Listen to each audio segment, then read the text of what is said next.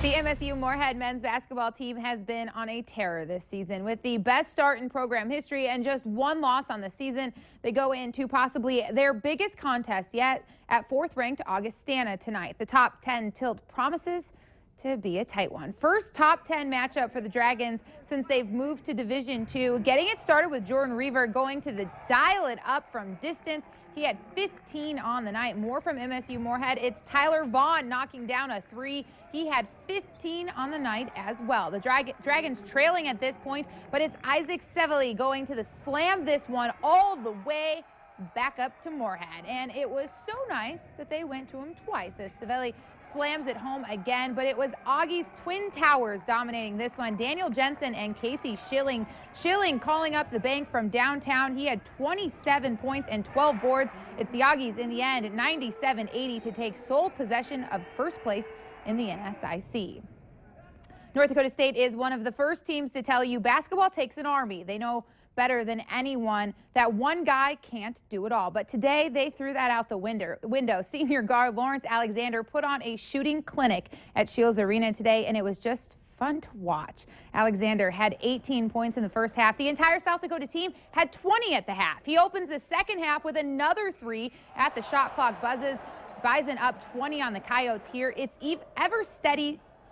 He is ever steady throughout the charge. He ties his career scoring mark with 31 points today with a smile on his face. Just a kid playing the game he loves, and the game loves him. The day belonged to LA. He hits a single game school record, 8 3-pointers, besting his previous record of 7 set at Southern Miss earlier this season. After the game, he talks and says he just felt good today. Kind of got in the groove, and once you're in the groove, it's kind of hard to get out of it. I mean, it's like throwing a rock in the ocean, you know. That's kind of what I feel like shooting the ball. It's nice to have Lawrence, who's not afraid of the moment, not afraid to just rise up and make some big shots. And he did it tonight, and fortunately for us, he's done it, you know, a lot in the last 24 games.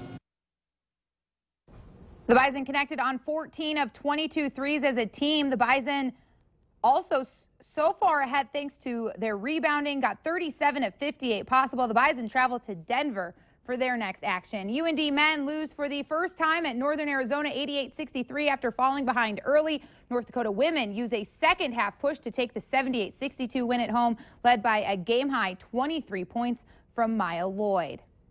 MSUM women down in Sioux Falls today with the men also taking on Augustana. First half, Natalie Van Wyme hits a running jumper for the Dragons as they trail the Augies. They keep fighting here. Great feed inside to Savannah Handevite. Down low, Dragons picking up the lead there. Moorhead will trail by as many as 8, but redshirt freshman Drew Sands has her second straight double-double with 17 points for the Dragons. Combine her effort with junior Megan Rorick's offensive rebound and putback here. She has 27 points, and MSUM hits a season-high 58 second-half points to take the win, 86-77 the final, as the Dragons own a 56-35 edge in rebounds while shooting over 40% on the night. Huge win for Concordia men as they take care of business early over St. Mary's. Cobber women make a late push to force overtime, led by Olivia Johnson with 21 points, but they fall 79-73. Coming up after the break, it's senior night for Moorhead boys and UND women looking for a sweep over Minnesota.